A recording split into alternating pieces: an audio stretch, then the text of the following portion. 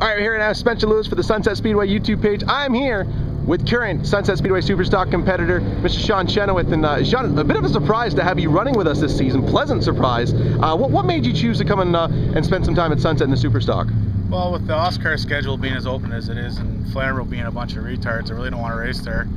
So this was the best fit for us. And I ran here twice last year and I really liked the place. So it's been nice to come get some laps and have some fun. Now, you've never shied away from competition. I mean, when you were at Flamborough in the late models, I mean, there were a lot of very, very stout drivers. You've won Autumn Colors, you've won Oktoberfest, Grisdale, Triple Crown champion. To move into the Superstocks now, how would you rank or compare the Superstock class in terms of competition with some of the other fields you've raced against?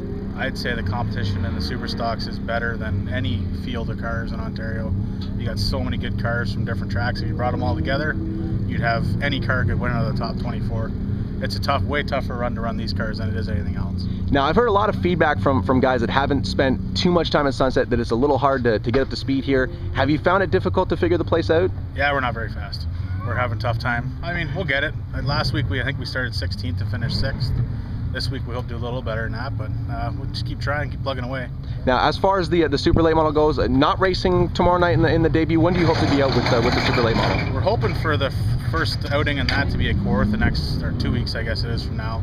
We just couldn't get it together in time for this weekend. Kind of sucks, but lack of parts and some other stuff going on, it just wasn't going to happen properly, so we didn't want to do it. So anytime you're not out on the road with the supers, you'll be right here at Sunset? We're going to try to be here for every Sunset race we can make it to. That's fantastic. Well, it's awesome to see all these names alongside of the car and all the support, because I know, I mean, there's no way anybody can make it to the track without marketing support. So why don't you go ahead and thank some sponsors for us? I just got to thank everyone. KR Communication really stepped up big time this year.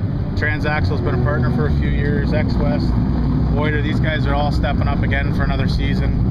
Automotive Truck and Tires been with me my whole time racing in different various ways. I even drove his car once at Frostfest. I won the Frostfest with it. So last year I took him out of Frostfest.